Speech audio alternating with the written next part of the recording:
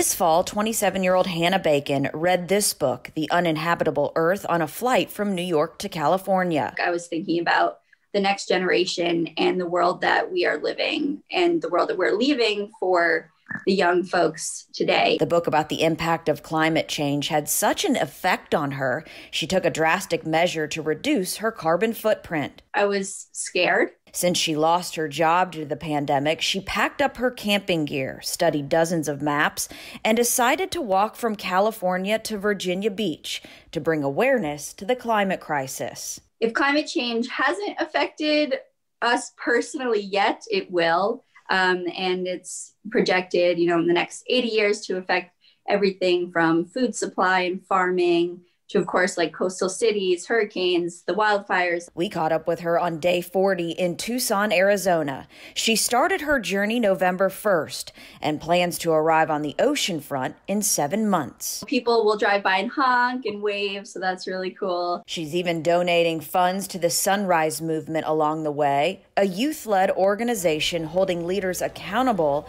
and making serious strides for climate action. I hope that you just take away that there's so much more that we can be doing and that climate change is here and it's really important. No one's perfect, but there's little lifestyle changes that we can all make